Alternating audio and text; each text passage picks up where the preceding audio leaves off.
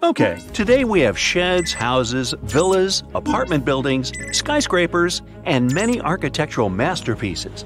And animals have burrows and nests. Those don't seem so cool at first glance, but some animals can easily triumph over us in the best builder competition. Check this out. Do you know these vast residential areas with identical apartment buildings? Some birds in Namibia and South Africa build something similar. Meet Africa's social weavers. This bird is the size of an ordinary sparrow. They live in colonies of up to 500 individuals and build the biggest nests on the planet. One house weighs about 2,000 pounds, slightly less than a passenger car. The nest looks like a massive tangle of twigs and sticks. There are comfortable rooms behind its 7-foot thick walls. Some nests are so sturdy that they can last for a century. Perhaps they're even more reliable than many modern buildings. On average, there are about 100 rooms in one such house. A social weaver's nest is the largest community of vertebrate creatures living in one structure. Rooms have only one exit. There's no complicated tunnel system. Apparently, birds like their privacy. Social weavers build a nest as a team. They use thousands of branches from all over the area and weave them using their tiny beaks. Then, they start making small rooms where the nest frame is ready. Each bird lays grass and feathers inside its house for a more comfortable stay. Like a small family, 3 or 4 birds live in one chamber. This way of life is necessary for them to survive. At night, in the semi-arid areas where the birds live, the temperatures can drop to 20 degrees Fahrenheit. Water freezes at 32. But look at the social weaver's nest through a thermal imager. You'll see that the temperature inside the chambers reaches 75 degrees. The birds warm one another with their bodies, and feathers and grass inside the room don't allow this heat to come out. Together, these heated cells raise the temperature of the entire nest, so birds can easily survive the cold. During the day, the sun warms the ground so much, you could probably fry an omelet there.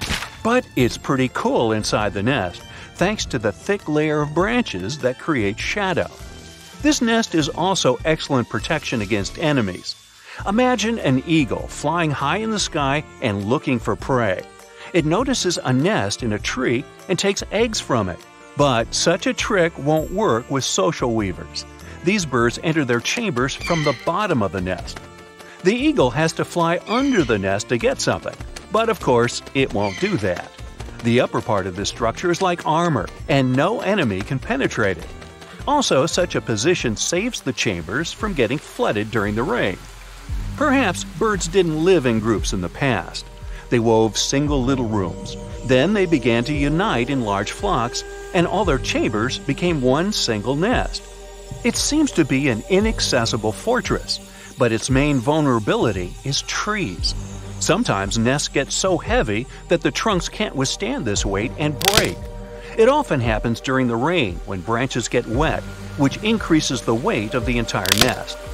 If a snake or some other bird gets into the nest, social weavers surround it and start making loud squawking noises to scare the unwelcome guest away.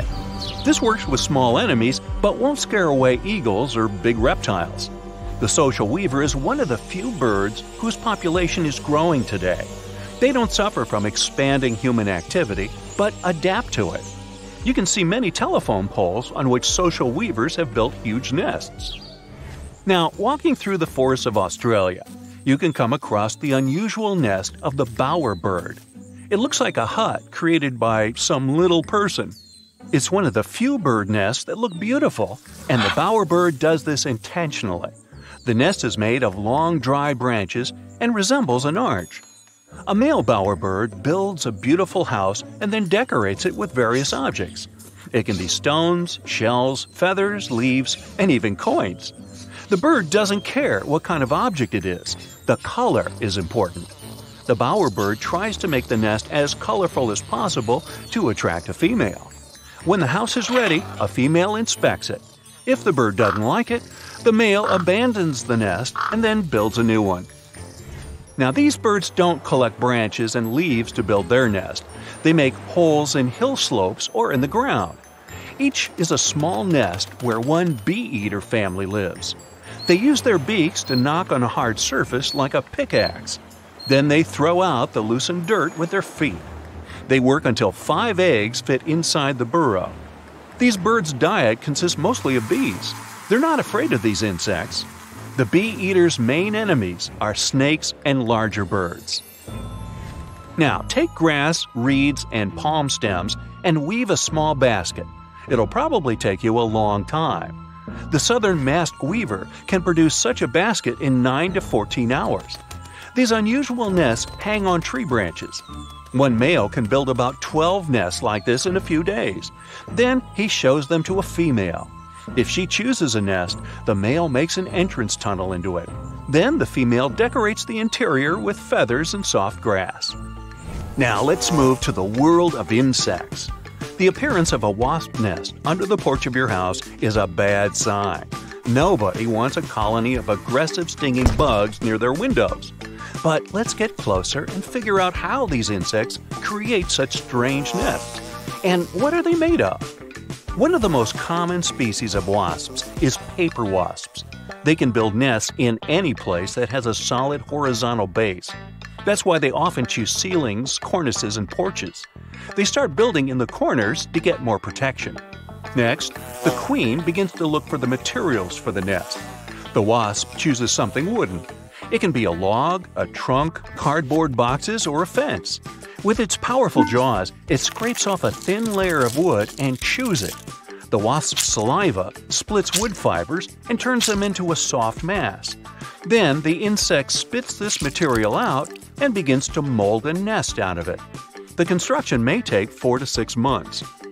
When the queen has offspring, the little wasps help it build the nest. The colony makes a house and leaves it in a couple of months.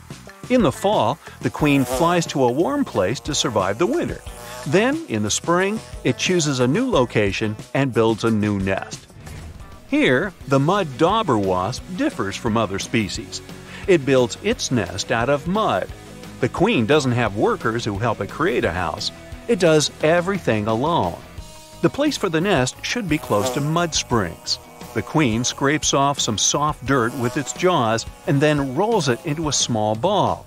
Then, holding it with its front legs, the queen delivers it to the nest site. The wasp stocks up on the construction materials and begins to mold a nest. It moistens the substance with its saliva to make it smooth and shape it like a short tube. The queen creates several pipes with chambers inside. There, it lays eggs. While its offspring grow up, the wasp begins to look for food. Its favorite dish is spiders. Boy. It bites them and injects a paralyzing poison. Then it brings the prey to the nest, where hungry little wasps are waiting for lunch. Don't be surprised if you notice hundreds of paralyzed spiders on the ground. It means that a nest of mud dauber wasps is nearby. That's it for today. So hey, if you pacified your curiosity, then give the video a like and share it with your friends. Or if you want more, just click on these videos and stay on the bright side.